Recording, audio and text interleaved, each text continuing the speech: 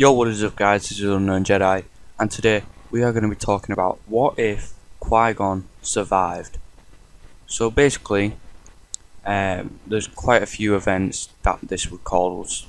Well, I'll say quite a few, it pretty much affect the whole Star Wars saga, basically.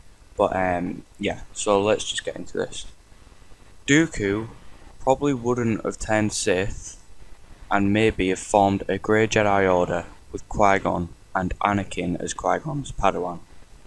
So basically, Dooku, his last reason for leaving the Jedi Order was the death of Qui Gon Jinn. So he wouldn't have had that last straw, and he wouldn't have had to fall back into Darth Sidious if he had the help of Qui Gon Jinn, who also saw the corruptions in the Republic and stuff like that, as well as Dooku.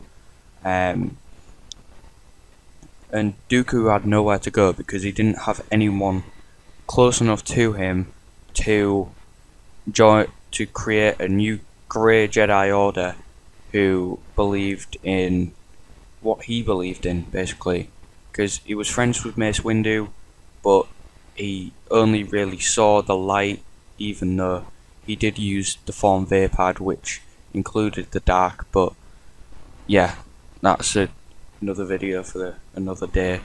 And Yoda, he was fully light side all day pretty much. So yeah,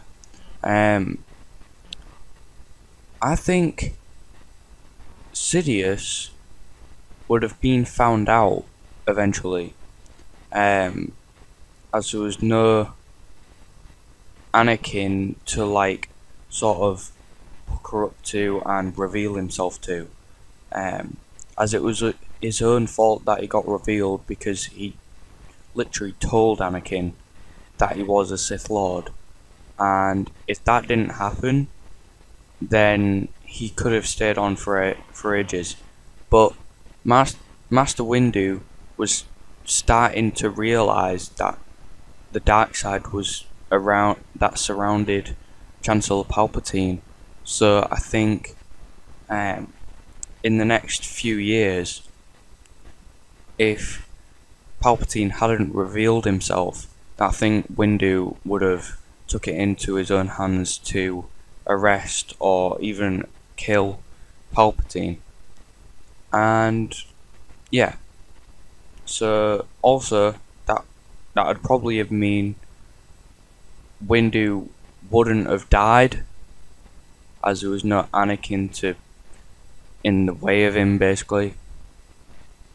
And I think because Anakin seriously lacked respect for Obi-Wan, as we could see from pretty much anything, and in the Clone Wars micro series, Anakin says to Obi-Wan, "You're no Qui Gon Jinn," and that just shows how much respect he had for Qui Gon Jinn and how much discipline he would have put into Qui Gon's teachings.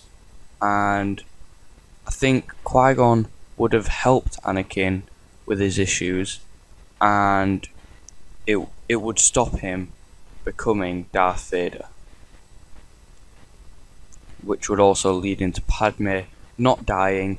Order 66 probably wouldn't have happened, but if it did, then it wouldn't have been that successful, because there wouldn't have been